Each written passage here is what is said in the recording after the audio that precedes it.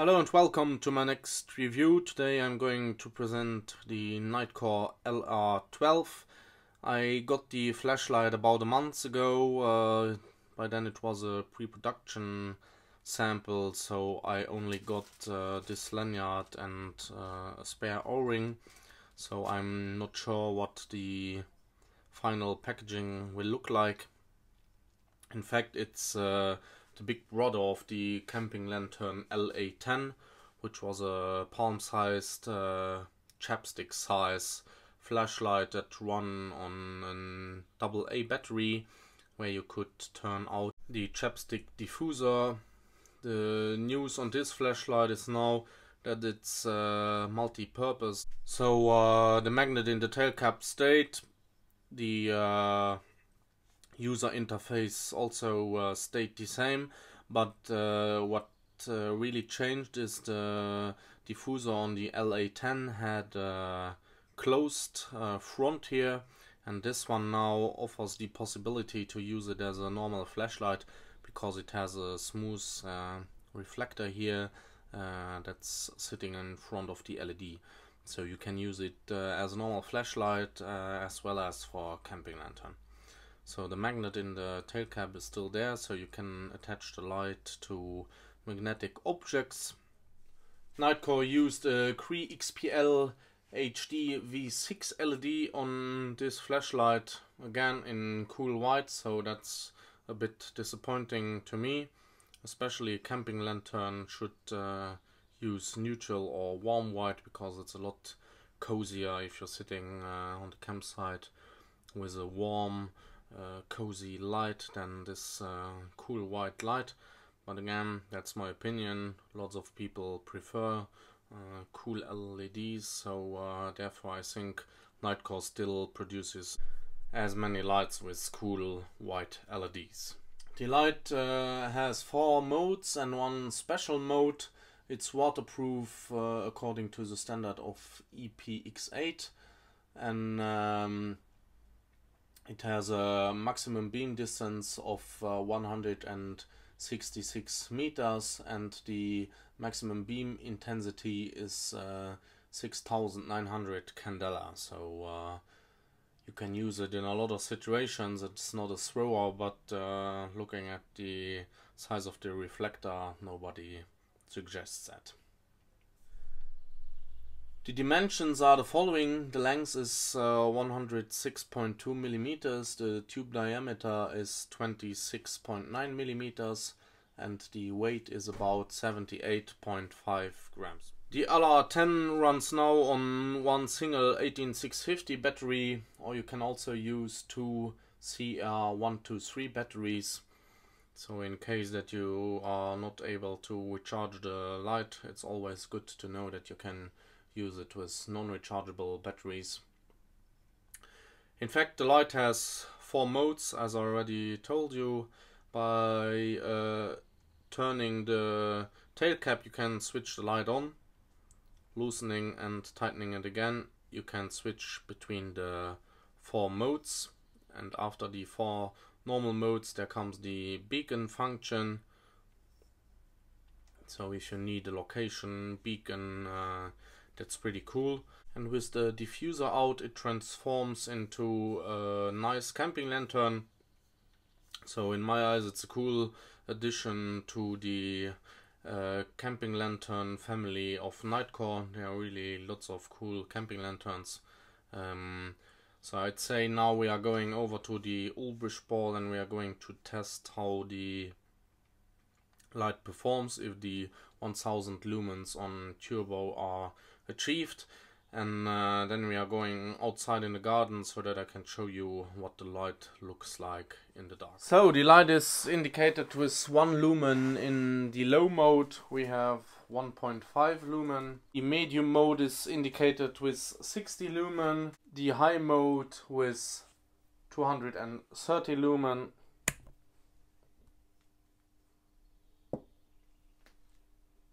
So that's pretty accurate. And now the turbo function was 1000 lumens. So that's accurate as well. I must add that the light does not has any memory mode, so every time you switch it off it will turn on in the low mode. A cool feature would be to have a lantern like this with a clicky or side switch, so that you can add features like memory and maybe direct access to turbo or other modes. So I wanted to show you how much amps the light draws out of the flashlight in the different modes. So we are going to start on the low mode with 0.06 amps. The medium mode will draw 0.1 amp. The high mode 0.5 amps, and then the turbo mode with 2.8 amps. So that's not a lot, but it's not a very bright flashlight, so that's pretty okay. If you want, I can show you the inside of the flashlight. So there's a brass pill in the head of the flashlight, and the tail cap has a spring. And here you have the magnet. The magnet is not removable as we know it from other lights, so maybe that could be a cool feature for Nitecore in the future, to add a removable magnet. So that was it for inside. Now we are going outside in the garden, and I'm going to show you how the LR12 performs in the dark. Well, here we are outside. I've got the LR12 on the brightest mode here in the flashlight version, so you can see you got some nice range with it. I'm going to turn the camera a bit so you can really use it as a normal flashlight. That's really cool. I'm going to show you the different output modes. Now we have the ultra low,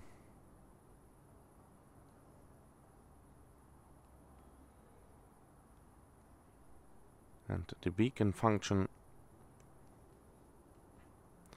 Now I'm going to turn over to the tree again. I'm going to show you the different output modes as a camping lantern mode. The light color is cold white, as I already told you before, but it's not really cold. So if you use the flashlight mode, it's a nice light color, but if you turn down the chapstick or diffuser, how you want to call it, in my eyes it's really cold. And I have it on the brightest mode. You can see it illuminates nicely around the light. I'm going to dim it down now to the lowest mode. The lowest mode is really nice if you want to preserve night vision. Then you only need really decent light, and you can still see some details in the dark. My only critic on this light is that it should have a memory mode or some sort of different switch mode, so that you can use or directly access the desired output and not always have to switch between all the modes. And of course I would prefer a high CREE version or a warm white version for a camping lantern. Here we have the low mode, so it's a lot brighter than the moon mode, but it's still a really nice mode for sitting on a campsite. You can see the high mode. It's already really bright. You can't really see it on the movie, but that's really if you need to see something. Let's say if you are planning your route for the next day with a map, and then you are going to use this mode. Now I'm going to show you once more the turbo mode, and then that's about it for this video. So here you can once more see the turbo mode. I really like the light. I already liked the little sister of this light a lot because it's a cool concept. Now as you can use it as a real flashlight as well. It makes the light even cooler. As I already told you guys, the only thing I would wish from Nitecore is warm white version and maybe a different user interface with memory. For the rest, I'm really satisfied with this light from Nitecore, so I'd suggest you get one of those. I hope you liked the video. Make sure to subscribe and give a thumbs up. See you soon. Bye bye.